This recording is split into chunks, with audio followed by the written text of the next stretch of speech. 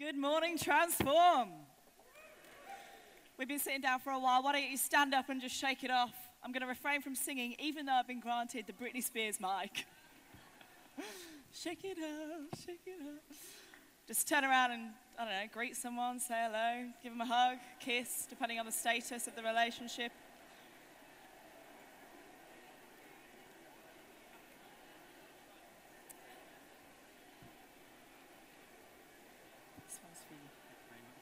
I presume it's on.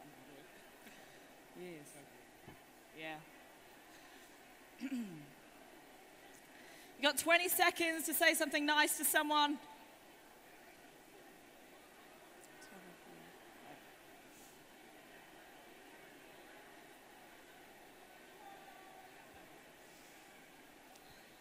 All right, 5, 3, 2, 1.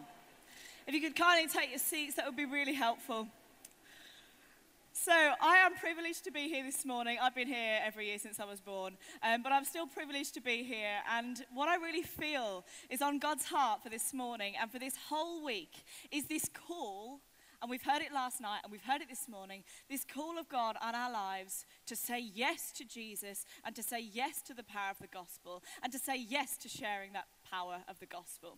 So this morning, that's what I'm going to be just sharing about, my testimony of saying yes, where that came from, what it looks like for me now.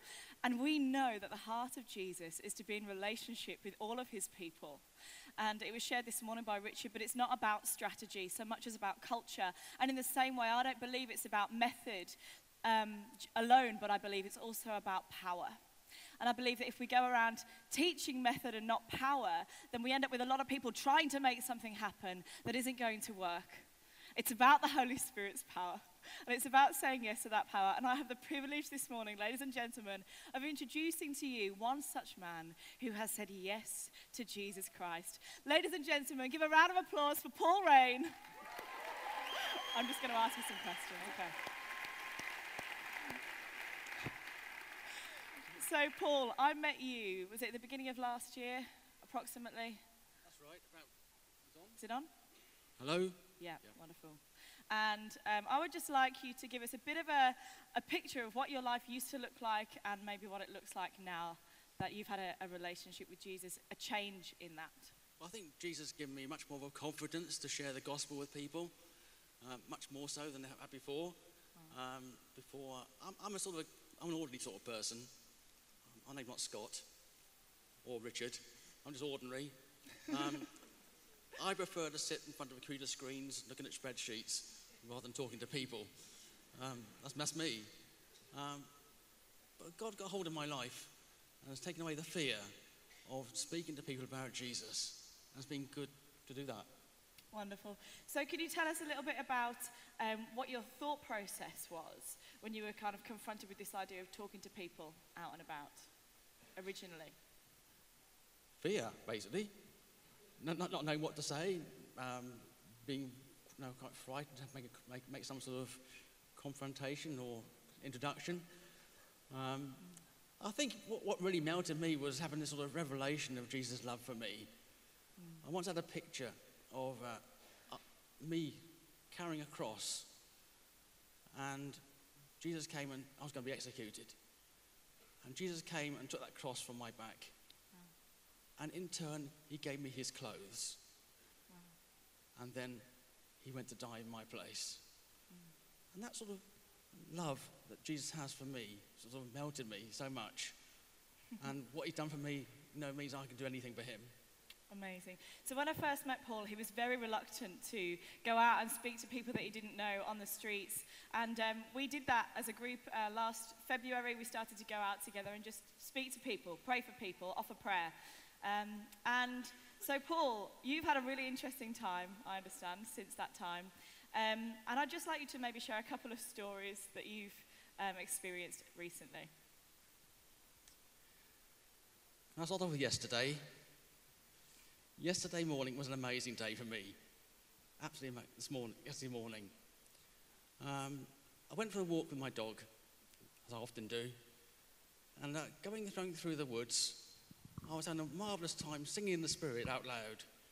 And no one could hear me, hopefully. I was out of earshot. But a really great time. And then I carried on walking around. I came back to the shopping centre. I spoke to one guy sitting at the shopping centre, and he was very affable and British and very kind, but wasn't really interested in me talking to him. And then I started to come home, and as I walked over the footbridge, one end of the footbridge was a man about 30-ish, and he was just standing there as if he's waiting for someone, meeting somebody. He had a phone in his hand, as if he was about to meet somebody. So I went up to him. I felt I had to speak to him. I felt prompted by the Spirit of God to speak to him. And I went up to him and said, "Excuse me, can I ask you a few questions?" "Yes." He said, I'm a Christian. What can God do for you today?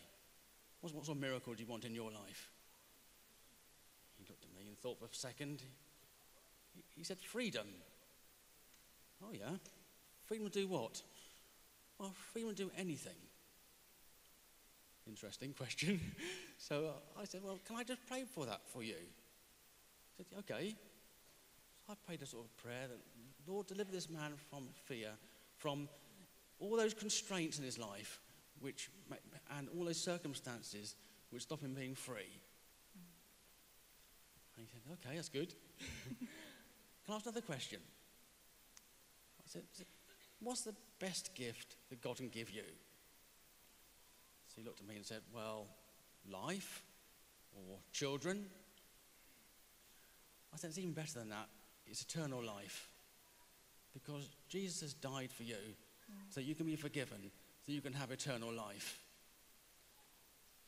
And he looked at me and said, "Well," he started explaining a bit about his background, how he had a sort of nominal Christian background, and now he's gone off the rails and done all sorts of things. And then his girlfriend had died in an accident, and that made him start thinking about things. So I said, "Well, Jesus can give you complete forgiveness for all the things you've done. Would you like to pray a prayer with me right now?" He said, "Yeah." So I said, "Heavenly Father," and he repeated after me. "Heavenly Father, thank you for sending Jesus to this earth. Thank you that through Jesus' death and resurrection, we can have eternal life and forgiveness. Wow. Thank you in Jesus' name, amen." It was a simple prayer, straightforward prayer. He prayed after me. And then they looked at me with misty eyes and looked at me and said, "You're an angel."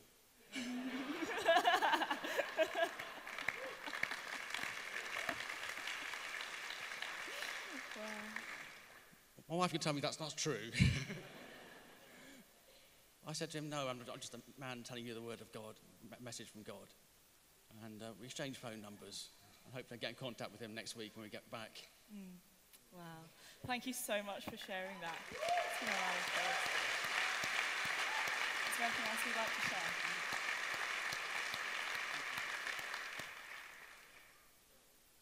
So we can have confidence in the power of the gospel and talk to people. It's not just for the superstars. It's for people like you and me to break down the walls and just share the gospel with people. Because they're more ready to hear than we are to tell. They're more ready to hear than we are to tell. So let's do it. And one more thing. I've just prayed a basic salvation prayer as I prayed with this guy yesterday. Anyone here who've yet to pray that basic salvation prayer and yet to know you have eternal life, then the invitation's open. Come to the front at the end, and we'd love to pray with you. Yeah, that's great. Thank you, Paul. Thank you.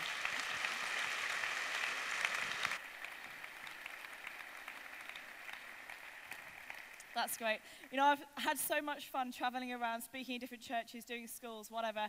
But it's been so cool because I've met so many people who've started out saying, "It's fine for you. You're charismatic. It's fine for you. Have you seen your blonde hair? It's fine for you. Have you seen your personality?" Of course, people want to listen to you. Of course, people want to sit and chat to you. Of course, people will respond.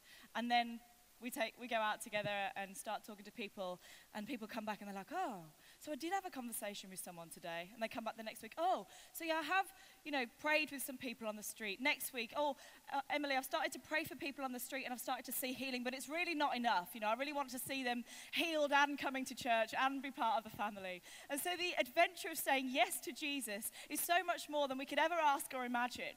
And what was really cool about Anne and Paul's story was that they started out not wanting to speak to anybody and that not being their lifestyle. And now Paul goes out most weeks, at least once a week, just to go to Tesco and see who's there, sit on a bench, see who approaches him.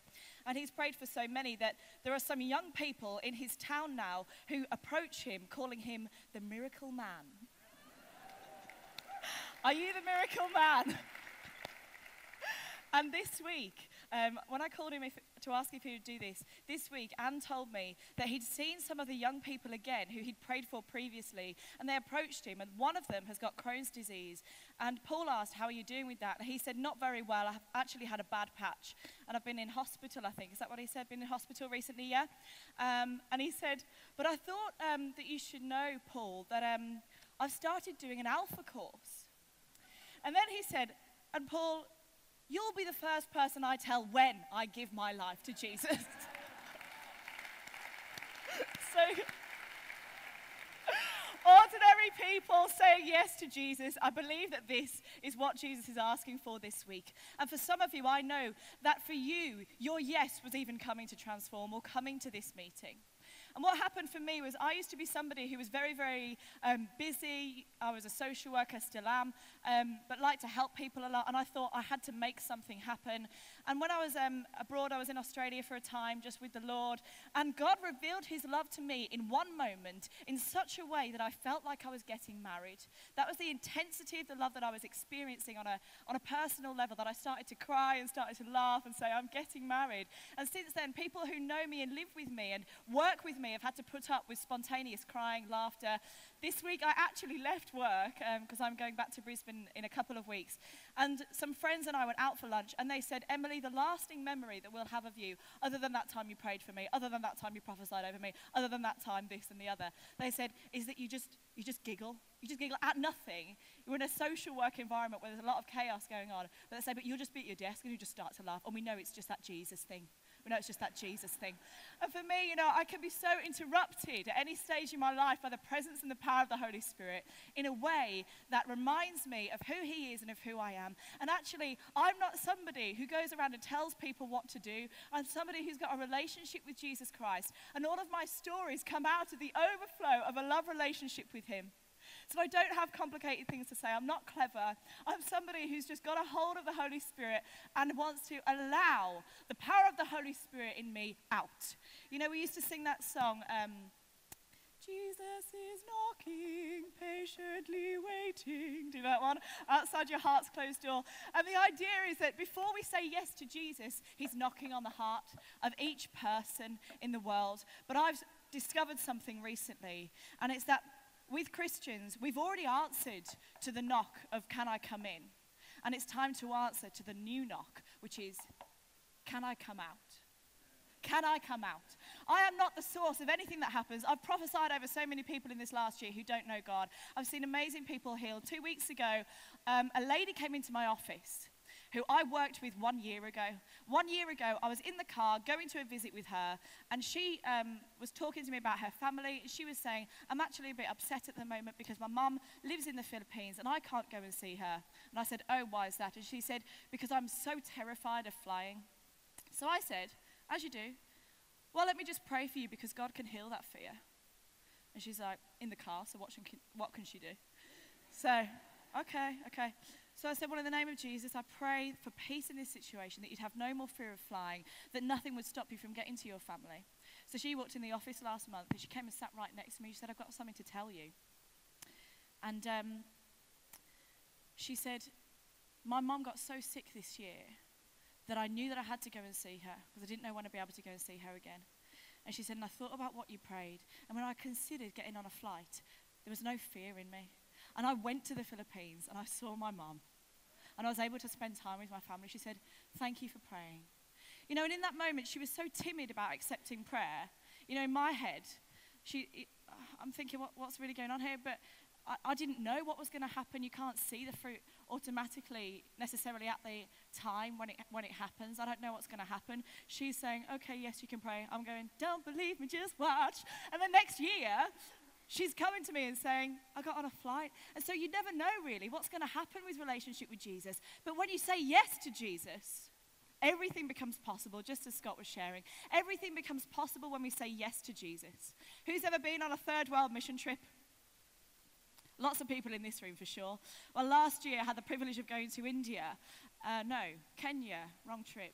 Kenya, thank you, Lord. Kenya with Vic. Who's ever come across Vic Ledhill from Warsaw? Okay, I'll tell you a story. Breakfast, morning one. There's 6 of us there, including Vic and his wife, Mama Jen. And we're sitting around, and we're having breakfast, tomatoes on bread or whatever it is.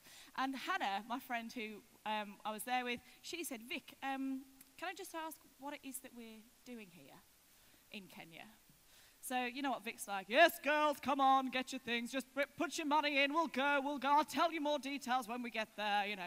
So anyway, sitting at the table, Hannah says, Vic, what are we actually doing here? Vic carries on eating his tomatoes and bread, hardly looks up.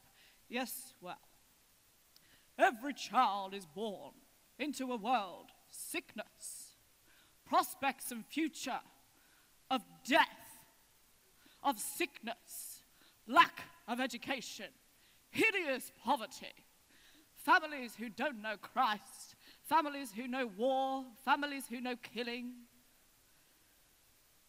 no real hope of a future, many dying too young, Satan roaring like a lion at the door of every child's life, Satan coming to do what he does best, to rob and kill and destroy, until he is interrupted. And we are the interrupters.